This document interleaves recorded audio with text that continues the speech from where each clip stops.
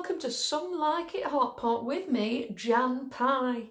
I think we can all agree that 2020 was a challenging year. Needless to say, I couldn't be happier to be back and joined by my faithful sidekick and musical maestro, Joy! Hello there, Joy love, how are you? Joy?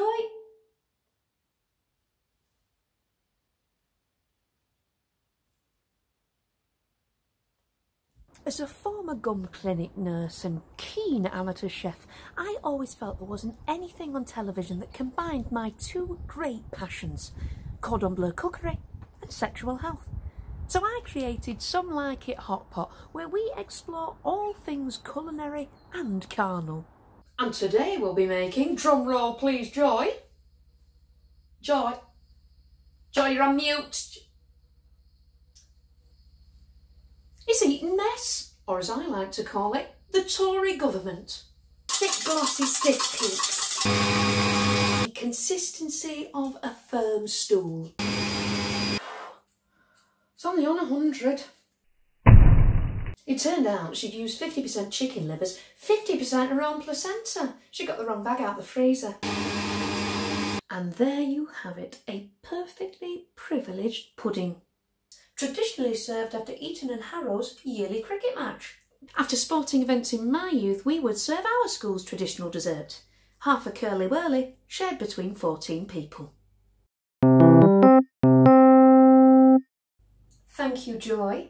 It looks like we've got an electronic mail. It's from Gareth in Manchester, who asks the best ways to stay COVID safe whilst bonking his way around Rumpy Pumpy Town. Well, Gareth, I've collated a few key safety tips for all you sexual adventurers. Hands. As in, keep your hands to yourself. Why not try some mutual masturbation? Romance that sexual partner by shouting sweet nothings from an adjacent room or from beneath a breathable canvas bag. Face.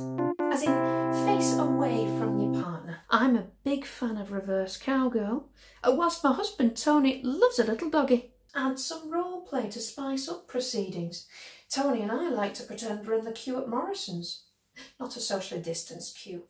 2 metres is a stretch, even for Tony. Space. As in space age. You can use technology to stay safe and get saucy by investing in an app-controlled sex toy. They are great fun, but do use with caution.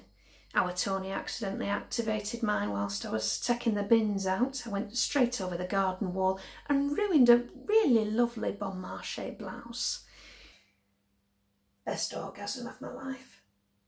So there you have it. From me, Jan Pigh, and the delectable Joy.